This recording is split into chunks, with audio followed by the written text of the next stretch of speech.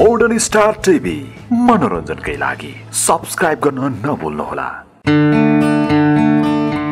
आफ्नो जीवनकालमा नाम र दाम अथाह कमाउने कयौं व्यक्ति छन्, तर कोही व्यक्ति मृत्युपछि पनि मनकै कमाइरहेका हुन्छन्। उनीहरूले वर्षेनी करोडौं डलर कमाइरहेका छन्। फोर्ब्स पत्रिकाले मृत्युपछि पनि अथाह पैसा कमाउने सेलिब्रिटीको नाम हरेक वर्ष सार्वजनिक गर्दै आएको छ। सन् 2017 मा बढी कमाउनेको सूची पनि निकालेको छ।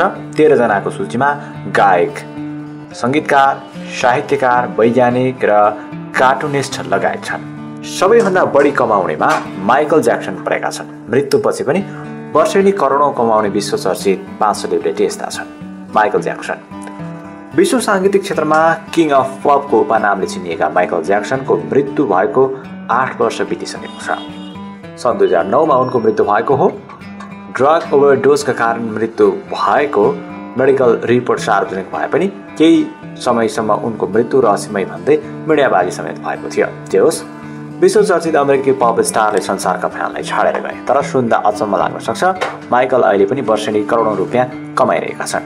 यो वर्ष मात्रै उनले 75 करोड अमेरिकी डलर अथवा 7 अर्ब 65 करोड नेपाली रुपियाँ कमाएको फोर्ब्सले जनाएको छ। त्यस्तै अर्नोल्ड पामर, गल्फमा द किङ नामले चर्चित गल्फर अर्नोल्ड डेनियल पामरको 87 वर्षको उमेरमा 25 सेप्टेम्बर 2016 मा मृत्यु भएको थियो। अमेरिकी नागरिक पामरले खेल जीवनमा निकै पैसा कमाए, तर मृत्युपछि पनि उनी पैसा कमाइरहेका छन्। उनले यो वर्ष $40 मिलियन अथवा नेपाली 4 अर्ब 8 करोड रुपियाँ कमाएका छन्। त्यस्तै एल्भिस प्रिन्सले, अमेरिकी चर्चित गायक तथा अभिनेता एल्भिस प्रिन्सलेको मृत्यु भएको 40 वर्ष भइसक्यो। सन् 1977 मा उनले यो धरती छाडेका थिए। उनले यो वर्ष $35 मिलियन आम्दानी गरेको छ। त्यस्तै चार्ल्स सुल्ज, पाल्मरलाई पछ्याइरहेका छन् पाल्म सुल्जले। सुल्ज चर्चित कार्टुनिस्ट थिए। सन् 2000 मा मृत्यु भएका उनको कमाई भने अहिले जारी छ। यो वर्ष उनको कमाई $38 मिलियन रहेको छ।